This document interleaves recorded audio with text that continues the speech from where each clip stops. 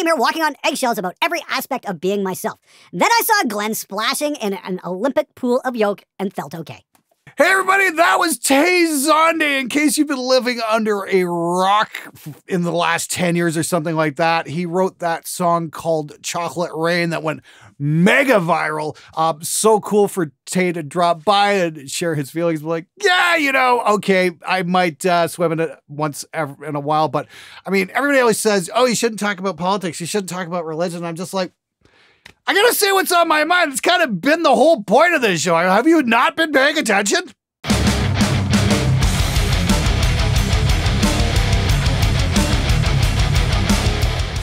Hey everybody, welcome to episode number 299 of SMG Viewers Comments. Wow, coming up on episode 300.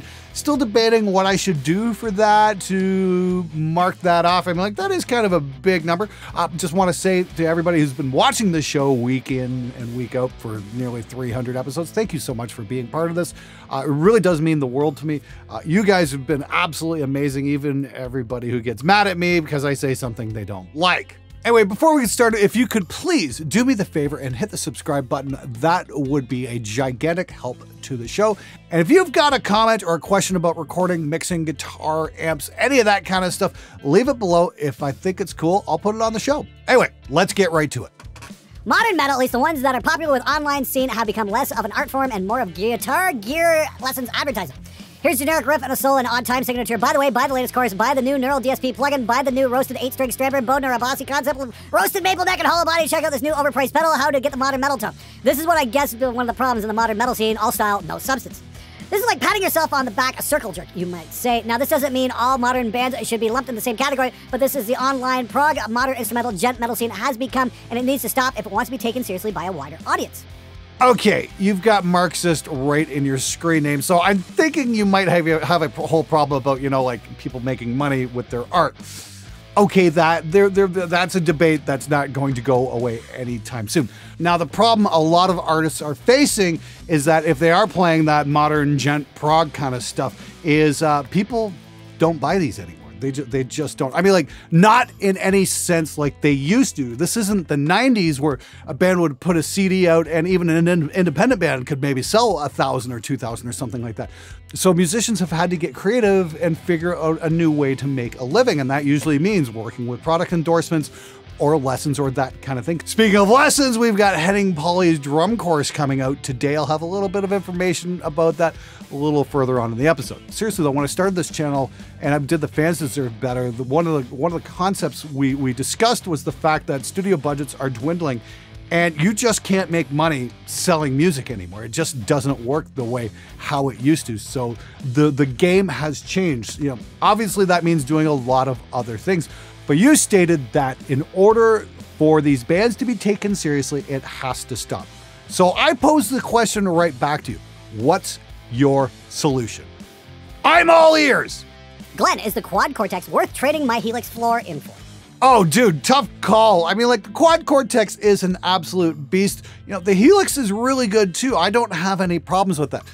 The main advantage I think the quad cortex has, besides the quad processing engine where you can load up a bunch of different amps, is the amp matching capabilities. So if you want to keep adding in new amps and, you know, downloading packs and that kind of stuff and keep experimenting, that sort of thing, you might want to check out the quad cortex. I might actually be doing an amp pack based off my collection here. That might be really cool. We've been talking about it anyway.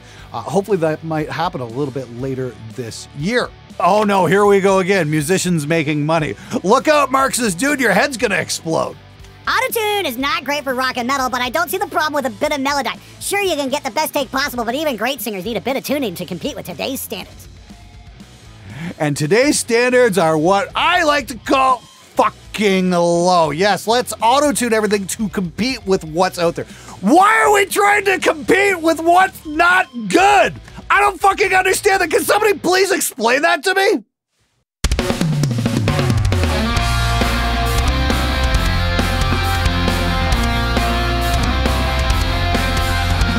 All right, everybody, this episode is brought to you by me and my new company, Spectre Digital. We've now got Henning Pauly's complete guide to drum programming available. And I can't believe I'm actually saying this, but I understand most of you guys don't have access to full kits and mics and preamps and the rooms and all that goes along with recording real acoustic drums. And what that means is most of you guys are probably sitting at home programming in Superior or Get Good Drums or something like that. So my very good friend Henning Pauly made a 15-hour course about programming drums and making them sound more human. Now, if you guys have ever seen Henning's show, yeah, he's a bit of a weirdo, but he does have a pretty amazing background. He's done records with James LaBrie and Sebastian Bach, and he's done all these arrangements and stuff. So he really does have a good idea of what's going on. He actually sits down with a real drummer, shows you what's going on, and shows you how to program your drum sequencer to work more like a human drummer instead of just 127 the living shit out of everything that I know a lot of you guys do way too much. So if you want to get some help in programming your drums and making them sound maybe just a little less generic, I definitely recommend checking out Henning's complete guide to recording drums. It's on sale for 99 bucks. It usually goes for 150. It's going to be available for this week at that price. So grab it now while you can. Links in the description below. Now back to the show, and I'm going to go take a shower because, ooh, I feel so dirty.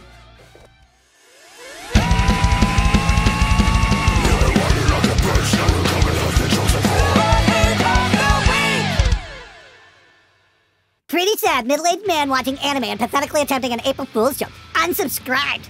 You did something I don't like, Glenn. I'm unsubscribing. What in the actual fuck? I don't get the point behind that kind of post. A lot of guys fell for that April Fool's joke. I'm so sorry about that. It was so nice. So many people wrote in to say, no, I don't want this show to end. I love this show. Okay, it's great. Thank you so much for coming back week after week after week. And as for anime, I know there's an awful lot of guys who watch the show who are also anime fans, and I think that's really fucking cool.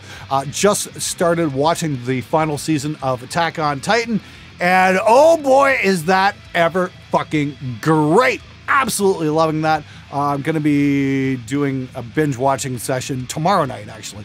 So really looking forward to that, and hopefully I can get through the whole bit of the last season. Other nerdy stuff, started watching The Falcon and the Winter Soldier. That's absolutely great as well. Really excited to see what they're going to do with the MCU and the Star Wars universe as well. I can't wait to see what's going to happen with the Book of Boba Fett series and the Ahsoka series as well. It is a great time to be a nerd. Greetings and fuck you, Glenn. Andrew Taylor, also known as Halbeard here, asking you a question from beautiful bumfuck New York. I have my band's song Freak Show here. It's the same one that you took a look at a little while ago in Merciless Metal Mix Reviews, and I'm getting some strange artifacting at the end of the song. I've adjusted my sample rate and I've exported the tracks individually, but they still have that artifacting. Maybe it has something to do with the tempo mapping towards the end? Thanks, and fuck you, Glenn. Andrew, that's a hell of an issue there. Honestly, when I first heard that, it sounds like you've got a cell phone reaching out trying to get a signal in. I've definitely heard that kind of buzzing before. It's usually caused by a cell phone, usually coming over a guitar pickup or something like that. My suggestion would be take a look at your individual guitar tracks, see if that noise is creeping up there, and you might have to retrack maybe the last segment of your guitar or something like that just to get a cleaner signal. I've definitely heard that creep up before, and I've had to yell at clients before to turn off their fucking cell phones when we're trying to record in here. If you guys out there are hearing something else, hey, please feel free to leave a comment below. Let's help Andrew out. Hey Glenn, Kamunga Strikes here. Now, I've just started doing some drum recordings for a little while now, and the first couple sessions I've had to deal with drummers that refuse to put sound holes in their resonant heads on the bass drum. Now, personally, I think that recording with this type of method is okay for like indie rock or like jazz, but as far as like metal or hard rock, could you get away with that, or honestly, should you have a sound hole in the resonant head? Just curious. Hey, Kamunga, thanks so much for sending in a video question. That's super cool. And by the way, guys, if you want to do a video submission for your question, you want to be on the show, I'd love to have you on the show. Please follow the link in the video description and you can send me a question. Just keep it under 30 seconds. That way it doesn't go on forever. Anyway, as for your question, I always record with a hole in the resonant head if it's a metal band, especially because that's going to give you that kind of natural compression going on, and it's the sound that the drummer actually wants. But this thing, if you try and explain abstract concepts to drummers like, hey, here's what it might sound like in a different position than you're sitting, or here's how to tie your shoes, you usually get the deer in the headlights look. Now, here's the thing. I used to pull the front head off the drum completely. We'd get some halfway decent results with that, but it was James Murphy, guitar player for Death and Obituary, and a whole bunch of other Florida death metal bands. He's the one who said, no, get a front resonant head on there and get a hole. That's the sound you're looking for. And, you know, I'll defer to the expert there because James has done some really killer records over the years. And yeah, you know what? He's absolutely right. And I'm really happy with the results I'm getting. I mean, like, that's what I use all the time. Now, here's the thing. If you've got drummers coming into your studio and they're being difficult about the whole cutting a hole in their front head, just have one on hand. They can pull that off and put the new one on themselves. And then when the session's done, you can make them take it off and put their own head back on again. When they have all that extra work that they have to do, guess what? Chances are next time they record, they might be a little bit more open to doing things differently. Hi Glenn, I know your show is about mixing and mastering mics, guitar amps and all that heavy shit, but I would like to hear your thinking, your opinion about music business. I think that could be really interesting. Greetings from Mexico. Hey man, greetings from Canada. Thanks so much. It's so cool to see some Mexican fans sending me some stuff. Love hearing from you guys. You guys are awesome. Anyway, as per your question about the music business, it's certainly changed over the years. There's no money in it, and my advice would be if that label is offering you a deal, run the other way, because chances are you're going to get fucked over. A great example of a band that did it right was Rest Repose. That was Jared Dines and Fluff and Tony Capocci. They did that band.